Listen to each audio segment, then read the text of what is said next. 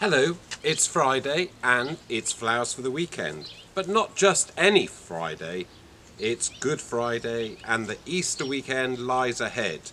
So with that Easter theme, I thought that I would create a little kind of basket style design. I've got some chicken wire in the bottom and then just securing some of the lovely pussy willow, which is easily obtainable. Then I can kind of make a little cage with my design and maybe some twigs from the garden. I do hope you have been enjoying this wonderful weather.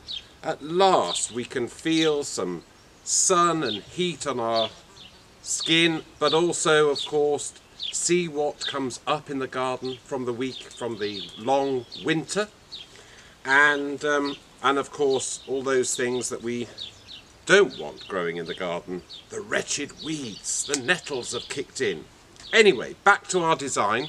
I've got some lisianthus, just popping those in at a low level into the design, and lovely purple rich colour as we race to celebrate our Queen's Jubilee. Here at Beacon Hill Cottage we're having an extra special Saturday event with tea. We're planning the menu. It's going to be very, very royal, and of course some floral demonstrations, and I have to say a couple of surprises, which of course you'll just have to come and see what those surprises are. So we are getting very excited. June is around the corner. So some tulips. As we know, tulips are phototropic, which means they grow towards the light. So in the morning tomorrow,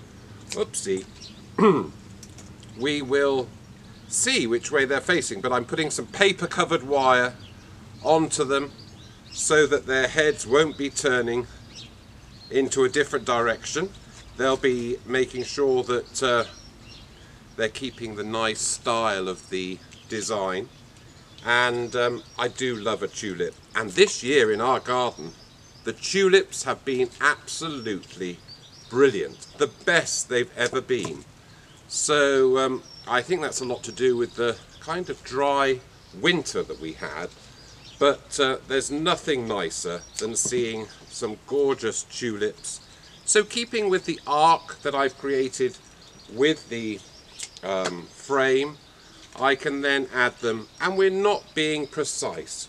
We're letting them just pop into the water, into the wire, and I'm going to turn it around, see what it's like from this angle, and we're just putting them in. What could be easier, nicer?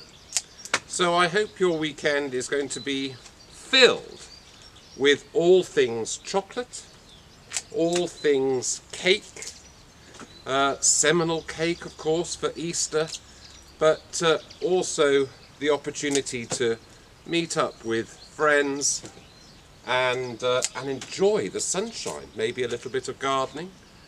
We here at Beacon Hill have got our jobs list, which seems to get every sort of longer and longer each year. We've got some new beds going in, and of course the seed planting has been extremely good.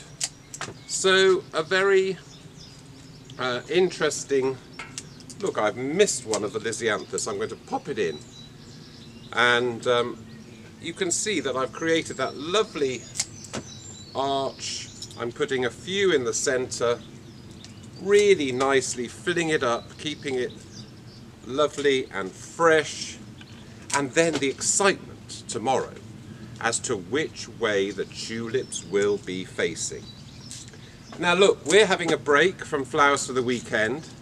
I'll be back during the summer to update you on all things here at Beacon Hill, all things floral. But look, a couple of eggs just going in to form a central focal point with the design.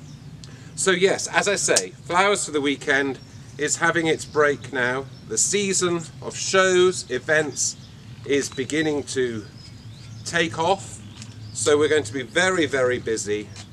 But keep a lookout on the website at mickkimptonflowers.co.uk. But from me, for now, have a fabulous floral Easter, and I'll see you very, very soon. Bye-bye.